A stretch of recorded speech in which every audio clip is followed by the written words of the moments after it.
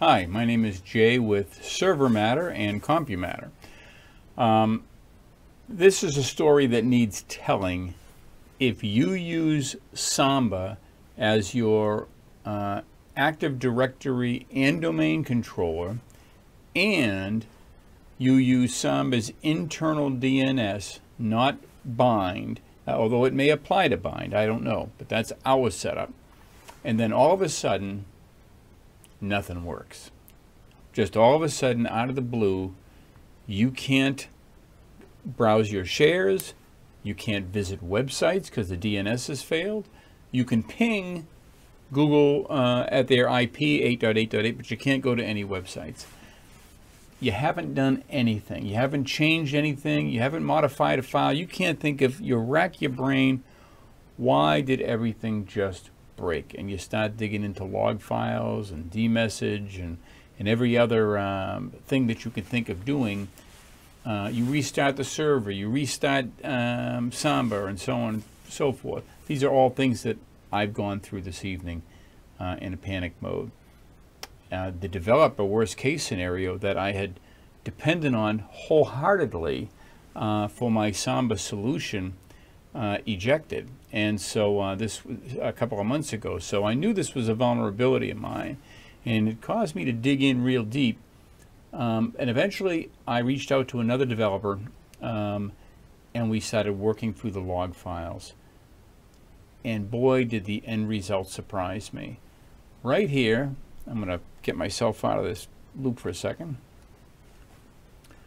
Right here, so everything's working fine. This is the Samba log. Nothing but black and white, no errors, no problems at all. Now, I get a little bit of a blip right here on something failed for NT status invalid parameter mix. And we dug into that to start with. But then we stumbled on this one a little further down. Invalid permissions on file. And I'm still going to come back to this other one at some point to try to figure out what's going on there. But this invalid permissions on file, and it points to our server certificate file for our SSL, has 640, should be 600. I'm thinking to myself, well, those are the permissions it's been right along. I certainly haven't changed anything, so that can't possibly be the problem. Well, we dug in a little bit, and we take this file path right here, get myself out of the loop, okay, and we'll go ahead and go down to that. Okay, so you're logged in as root, you visit this directory right here, you do an LSL, and you find out there's symlinks.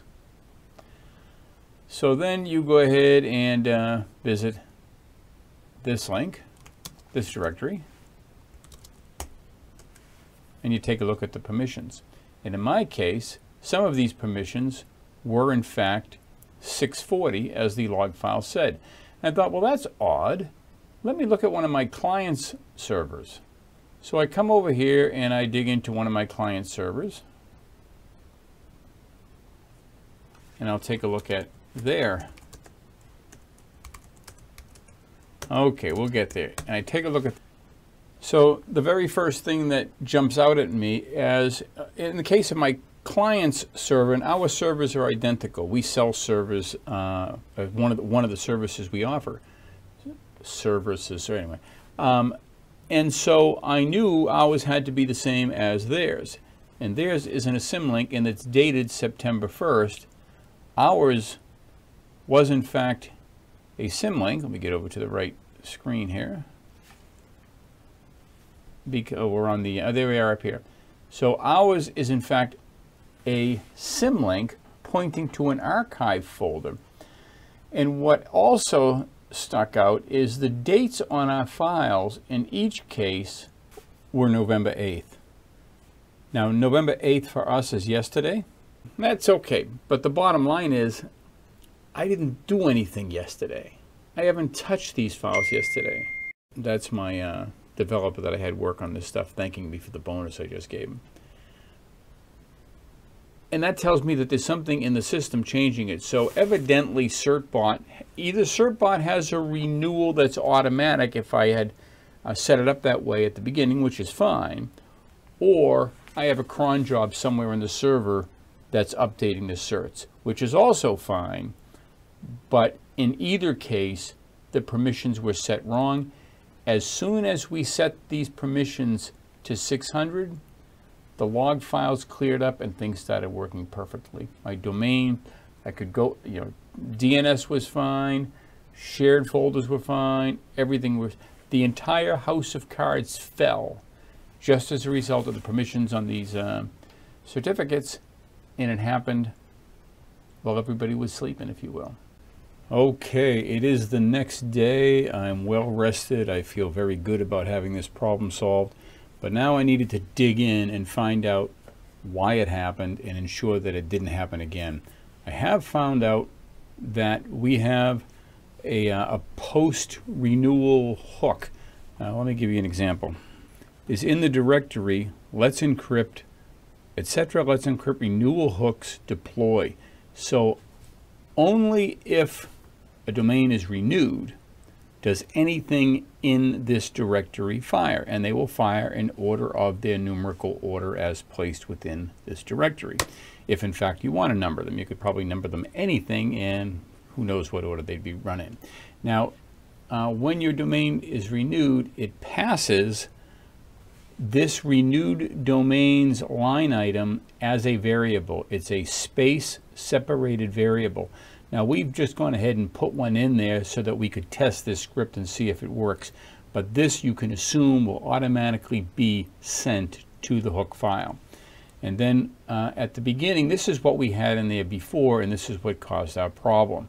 In every domain on this server, the post renewal hook will set permissions to 640. It looks for this particular file, directory and sets them to 640, because evidently it's presumed that upon renewal time, the original all certs rather will be deposited in the archive file, but the pem key, the privkey.pem will remain in its original form and be in the live directory and symlink to whatever the latest renewal is that's sitting in the archive directory. So we only need to pay attention to the archive directory, and we need to change that to 600. But I'm going to leave the original script at 640 because I'm guessing the freelancer that we had involved, I respect his knowledge that he had a reason for that, but this is one that he didn't know about and has come up to bite us. And so we've got a for loop in here. We're going to go through that renewed domains array and find out which domain matches the domain that runs our DNS server, and change it to 600 specifically, and that'll look like this when it's run. All right, that gives us confirmation that it found a match on that particular domain, so it's going to set them to 600, and that should hopefully be the end of our problem. All right, well, that's it in a nutshell, the end of the saga. I don't know if this will have anything to do with your problem, but we're glad we've at least isolated what was causing it, and this should allow us to be totally hands-off about it and make sure that permissions as the DNS server requires are in fact placed on this particular cert. So my advice to you is hopefully this is your problem and your problem solved. But if it's not, my advice to you is to carefully parse the log.samba file in or around the time when you first noticed your domain failing and your shares failing. And it will probably give you a popcorn trail in the same way that this gave me. A big shout out to Francis Garcia in the Dominican Republic for coming up with this in the log files, and if you need a freelancer to troubleshoot some issues, what a great guy. What a great guy. Anyway, thanks for watching. Bye-bye.